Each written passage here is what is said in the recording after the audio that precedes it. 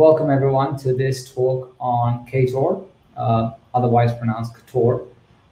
In fact, if you're wondering where Ktor comes from, it comes from the idea of constructor. So I'm going to give you a brief introduction on the past of Ktor, the present, and then I'll show you a little bit Ktor, and then I'll talk to you briefly about the future of Ktor. So let's start with why Ktor, or what is Ktor? It's an OSS framework that is used for creating server and client applications. So whether you're creating server-side applications, HTTP endpoints, REST and services, or you want to do client developments like talking to HTTP or sockets, you can use Ktor for that. And there's multi-platform with a star, except I didn't put the star. But the point being that right now the multi-platform part is client side. On the server side, we're working to provide it on a multi-platform as well, not only on the JVM, but also on native and JavaScript eventually. To give you a little bit of history, let's first take a look at the frameworks that existed for Kotlin when it came to web development. So obviously at the time, you know, Sebastian has just covered Spring, and Spring has always been around, and they started to create wrappers for Kotlin and endpoints for Kotlin, but as a JVM framework, you could always use Spring. But there was an initiative by a gentleman from an external company at some point to create Kara. And if you're not familiar with Kara, it's a Ruby on Rails for Kotlin, essentially. If you're not familiar with Ruby on Rails and you know a little bit .NET, it's ASP.NET MVC, essentially, or Grails in the JVM world. And then there was another framework called Wasabi, which was an attempt to do kind of like Express.js for Kotlin. Now, Wasabi was by myself, which I eventually deprecated to continue work and efforts on Ktor. And the interesting fact right now is that the Kara, which is kind of like the Ruby on Rails aspect, as I mentioned, there is now a framework that is trying to implement Kara, but on Ktor. So we've come full circle with this. So Ktor in itself was initiated by Ilya Ryzhenkov, one of my colleagues that used to lead the ReSharper team, and then now is working as a product manager on Space. And it was inspired by Kara and Wasabi. And apart from being a framework itself, it served multiple purposes. One of them was to explore Kotlin as a DSL tool, to see where we could take it and how we could define things using Kotlin. Base library usage, so some of the other libraries that we're working on, especially around multi-platform, have a playground and place to use it, and of course coroutines. And Ktor is built from the ground up now using coroutines. So it's all embedded from the very core. So Ktor caught on. It started to be used externally. It also started to be used internally. Space, which is our collaboration IDE, collaboration integration team product, had decided to go with Ktor as well. And we had multiple internal projects that started using it. So it started to also get external contributions, otherwise known as pull requests. And there was a problem. And the problem was that we started to get all of these pull requests. We started to get all of these issues. We started to get questions tagged on Stack Overflow. And, you know, 2,000 plus people on the Slack channel on Kotlin Slack, and the minor issue there was that there were really just two quote-unquote part-time developers on Ktor. And when I talk about part-time, it's not that they were literally part-time on Ktor, but Ktor right now has things that eventually may not belong in Ktor, but just are auxiliary libraries that are used in the multi-platform part. So they were developing these libraries and also Ktor. So that brings us to today, and we have quadrupled our team size. Now that sounds way better than me saying we now have 8 people on the team, right? If I just say we quadrupled our team size and you didn't pick up on the fact that it was initially 2 people, it sounds fantastic. But we've got more developers, we've got a support engineer, we have marketing, we have developer advocacy. There's a whole bunch of people now that are working, technical writers, etc. So this is going to allow us to move much, much faster. And some of the changes that we've already made, we've got a new site, we've got a new blog, and we've got a new Twitter account. Now, if If the Twitter account is the main thing that stops you ever from adopting a new technology, you can now safely adopt JetBrains Ktor because it's going to be around.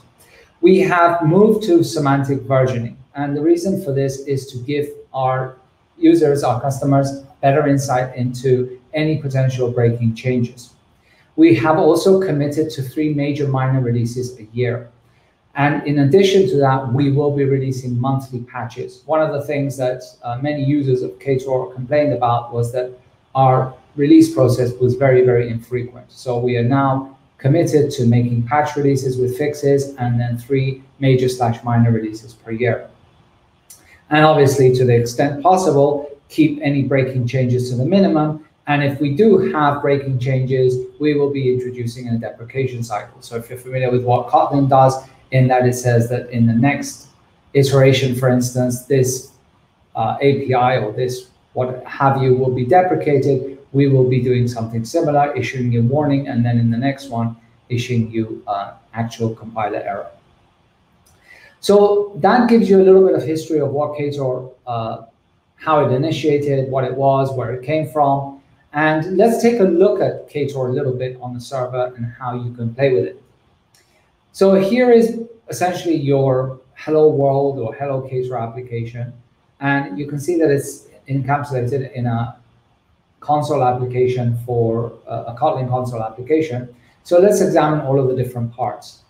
We have here the server, which we are launching an embedded server. And the embedded server can use different engines such as Netty, Jetty, Tomcat, a bunch of different ones, including CIO, which stands for Coroutines IO, which is currently experimental, but that is the direction that we're taking to be able to provide multi-platform Ktor on the server. So in this case, we're using Netty, and we're saying we're going to start the server on port 8080. Now, once we do that, we then define a route. So this is part of the whole DSL aspect that I was talking about with Kotlin. And what we're doing here is saying we're going to define a new route or route, depending on where you're from. And inside that, we're going to define a single route, which is get on the homepage. So in this case, /get. And when someone makes the call to that, we are essentially going to respond with hello Ktor and set the content type to text plain. So that is essentially it. If we were to run this, it will open up in the browser, which we'll see shortly, and basically respond with hello Ktor. Now, a Ktor application can consist of multiple modules. And each of these modules is really up to you on how you want to define them. It can be, for example, a group of similar functionality in your application. Let's say, for instance, you have an ERP system and you want to group things by administrative tasks and plant floor tasks or what have you. You could define these as modules. You can define modules as individual aspects of your application, such as, for example, a customer module, orders module. It's completely up to you. Or you can have your entire application in a single module. It is just basically a way for you to group your application the way you want. You don't have to necessarily use it. Inside these modules, each module then has the Ktor application itself. So you have the pipeline where you make a request. It goes through a routing mechanism. It then passes that request over to your application logic, which is where you're doing all of your computation, you're doing all of your storage, reading, writing, what have you, and then you send out a response. Very simple and straightforward. Now, Ktor also has this concept of a feature, which you may be familiar with in other technologies, often referred to as an interceptor or middleware or filter, depending on your background and the other framework that you've used.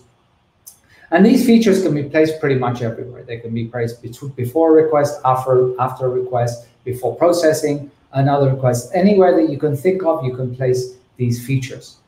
And then these features could be different things. So for instance, you can have an encoding, you can have compression, and even routing itself is a feature, which basically comes quote unquote out of the box, in that we essentially feel that any Ktor application needs routing. But under the covers, routing itself is essentially a feature too. So let's switch over to some code and let's take a look at demos, and then we'll come back and look at some slides. So here I've got a series of applications. Now, This main function is a little bit different to what I just showed you previously. In this case, what we have is we're saying that instead of defining the actual Ktor application and the routing inside the main function, what I'm saying is just essentially load an engine of type netty and read the arguments for the configuration of that through the arguments passed in the command line. And if I do not pass any arguments in the command line, it is going to default and try and find what's called the application configuration file, which we have over here. And this is where I define my port and I define the different modules that my application consists of. And as I mentioned, you can have multiple modules. In my case, I'm just going to have a single module for each demo, and then I'll just comment the one that we're going to be using. So this then takes me to the actual module itself. And if I go to this module, which in this case would be simple KT, we can see that there is the similar code that we saw before without the embedded server. That part has been done over here. Now, the reason for this is that generally, this is how you would have your production time application, right? You would have a application.com file where you define the parameters, meaning that you don't need to recompile your application if you want to change your port or something like that. So here I essentially have my routing. I do my hello world content type text plain. And then for me to run this, I come to my application and hit run. And this should load up the module, which is the simple KT. So this is going to compile the application and then open it up in the browser. So let's just build the project. And we're running it, and we see that it's saying it's responding at 008080, and there we have our hello world. Okay, very simple. And if we take a look at the source page, there's not much other than just hello world. So let's see what else we can do with Ktor. Now, one thing that Ktor already comes with out of the box is support for static pages. So if I want to load some static pages, all I have to do is just specify the resource and where those files are. So in this case, what I'm saying is that anything that's under the URL static is going to be static. That means it has to physically be on the file, on the disk, and that could be a resource that is physically there, a file, or for instance, read it from an actual resource file. So in this case, I'm saying that anything that is static has to be located in the folder static, which we have up here, and I have a logo of Ktor. Now, if we run this application, so notice that the only thing I've changed is just commented out the modules and run the new module. We come back and we still run the same application, and it loads quite fast. We open it up. Now that gives me an error as expected because there is nothing listening on that URL. But if I do static Ktor logo.svg, I will get an error because I don't know how to spell. So if I do static, then I get my logo.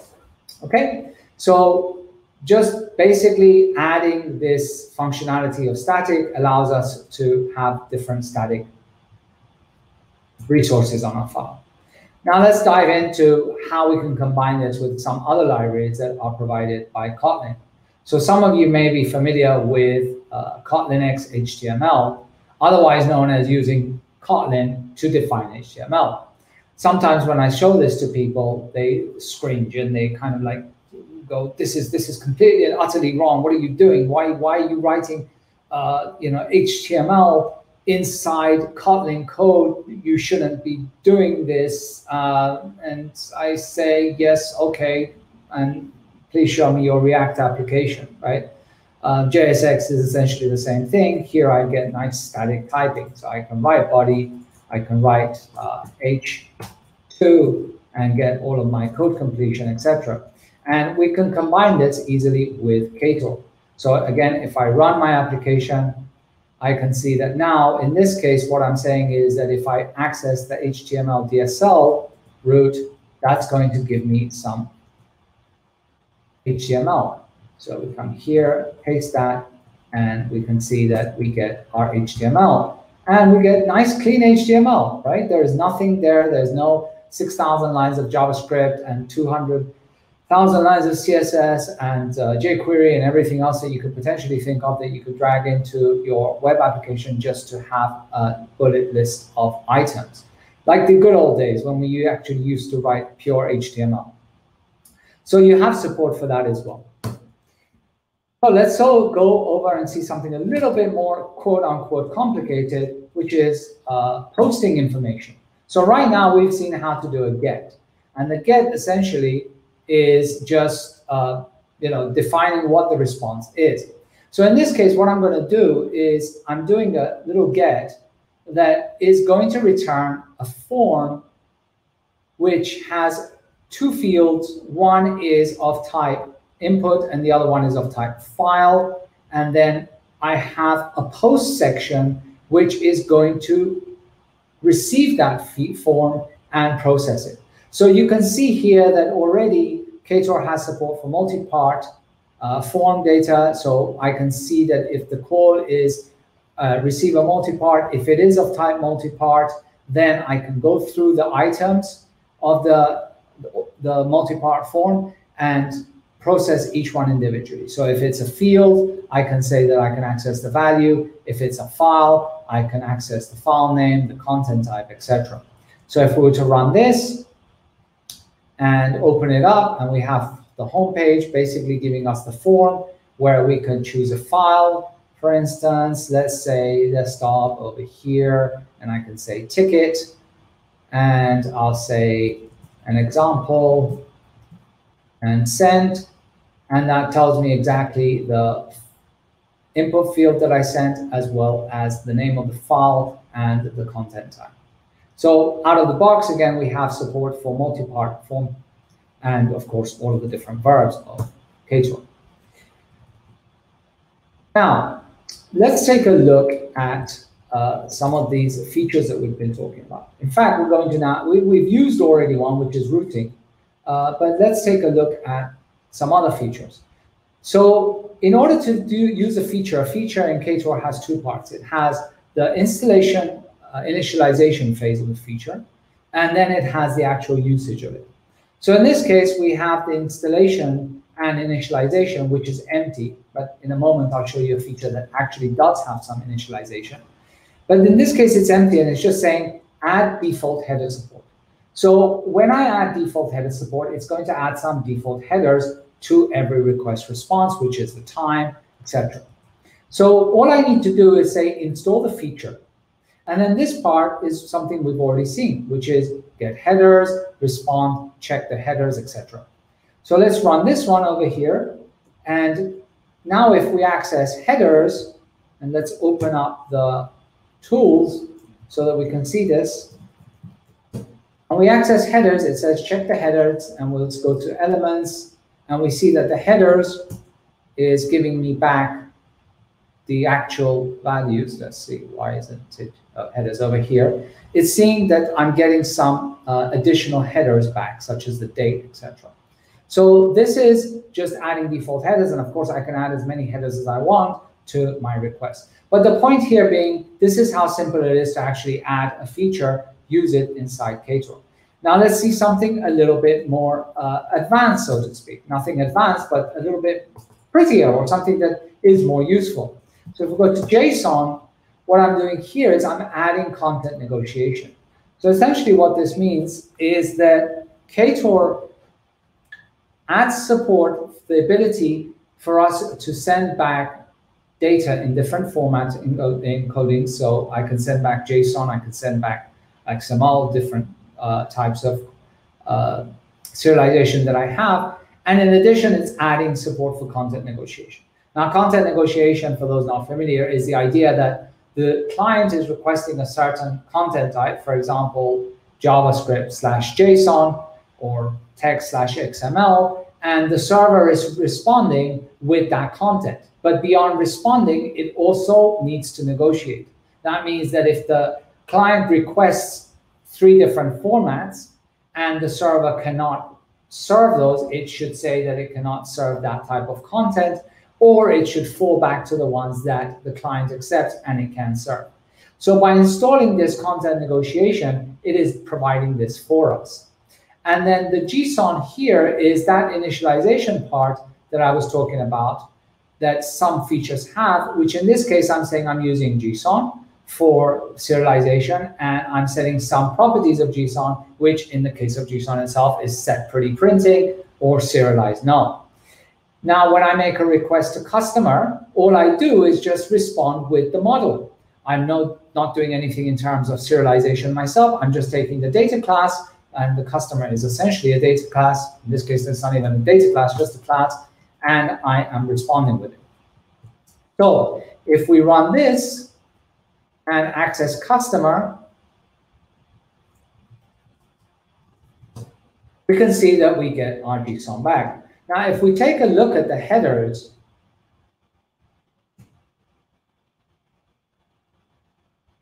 network and customer and headers, the content negotiation that I'm talking about is this part over here. We can see that we have an accept, and the accept has different Q parameters, which is essentially saying what is the weight of that.